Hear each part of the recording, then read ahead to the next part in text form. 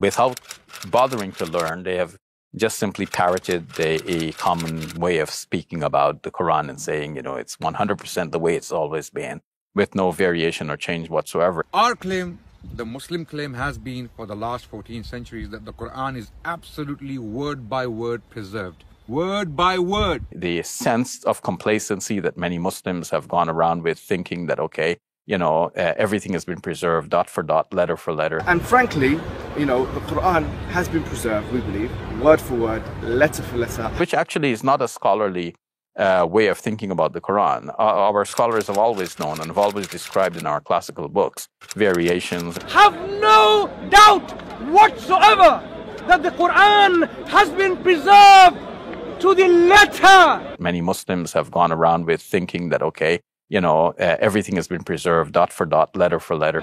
To the dot and to the sound when we talk about this. They have just simply parroted a common way of speaking about the Quran and saying, it's 100% the way it's always been, with no variation or change whatsoever, which actually is not a scholarly way of thinking about the Quran. Our scholars have always known and have always described in our classical books variations. Their Quran is exactly the same.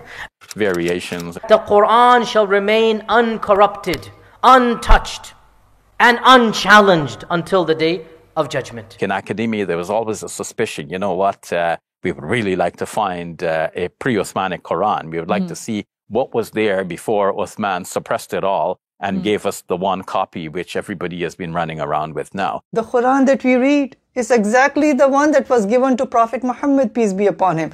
Word for word, letter by letter, surah by surah. Without bothering to learn, they have just simply parroted a common way of speaking about the Quran and saying, it's 100% the way it's always been, with no variation or change whatsoever. It was revealed to the Prophet ﷺ and preserved word by word, letter by letter, harf by harf. Even the pronunciation is preserved. Now, in Abu Bakr's time, it was recognized that the Prophet, peace be upon him, died without leaving the Quran in a collected volume. In 1972, a mosque was being repaired in Sana'a in Yemen, and it was found that in the ceiling of the mosque, there were many old documents stashed. And among the documents, some were Quranic copies, and there was one of particular interest that came to be widely referred to now as the Sana'a palimpsest. It's an erased manuscript.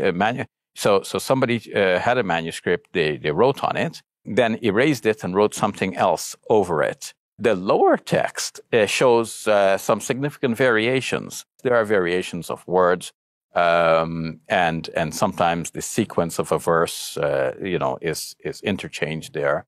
And the sequence of surahs, chapters, instead of going with the sequence that we have now in our documents, commonly known as the Quran. Academics want to know the history and origins of things. They want to trace developments over time. They want to see changes and evolution and so on. So that became of keen interest to them. But largely Muslims have not had much reason from a religious point of view to be bothered by this. So I guess the question still stands, right? Like, how is it possible that there was this manuscript there, right, palimpsest, as you mentioned, when Uthman is purported to have sent out all of these manuscripts that were the official ones to different parts of the world? Other companions of the Prophet, peace be upon him, could have been compiling their own copies as well, or they could have written from their own memories, and that could be at variance with the Uthmanic Codex. If scholars were wondering, and they have wondered, like, what else is there? Like, did something else get suppressed that we would like to know about?